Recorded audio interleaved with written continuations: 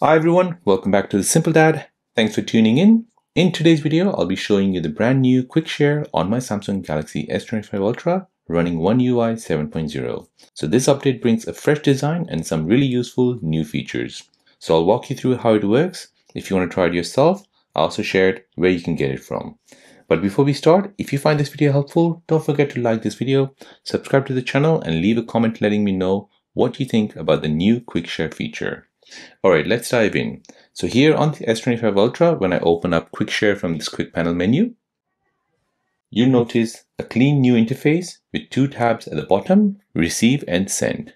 So on the Receive tab, incoming files show with a nice animation, so they're grouped in batches, so you can clearly see what you just received, and you can tap Open to jump straight into Gallery of Files.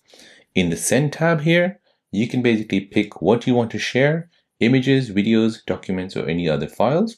You can even browse files from apps like My Files, Google Drive, or Photo. Once you select them, you'll see the file count and total size at the top, which is super handy. Another useful option is Can't Find the Device. If the device you want to share with doesn't appear, Quick Share will guide you, so either ask the recipient to enable Quick Share or generate a QR code that they can scan to start receiving the files.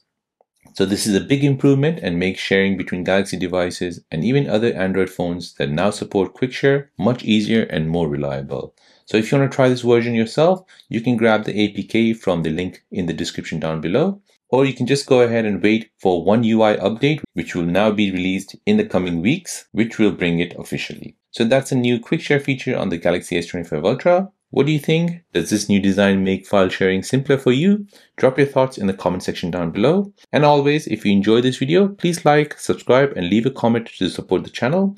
It really helps me bring you more simple and useful tech tips. Thanks for watching, take care, and I'll see you in the next one.